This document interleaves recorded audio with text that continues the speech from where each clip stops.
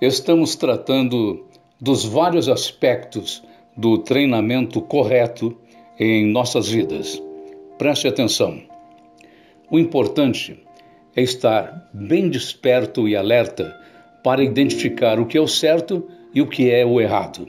E muito cuidado com a distração e a displicência, considerados grandes inimigos.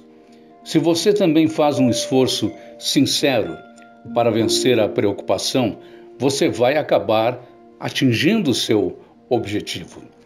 Basta descobrir aqueles sentimentos infantis que, porventura, possam estar alimentando esta atitude negativa. O bom senso e o poder da crença vão ajudá-lo a realizar tudo aquilo que você tem em mente. Se você acreditar apenas 1% em si próprio, já poderá concretizar feitos extraordinários.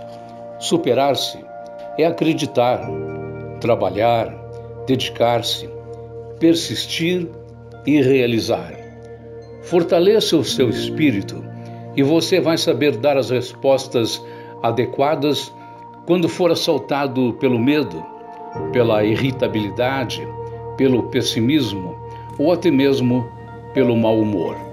De qualquer forma, seja qual for o rumo que você escolher, acabará descobrindo que sem coragem é impossível triunfar.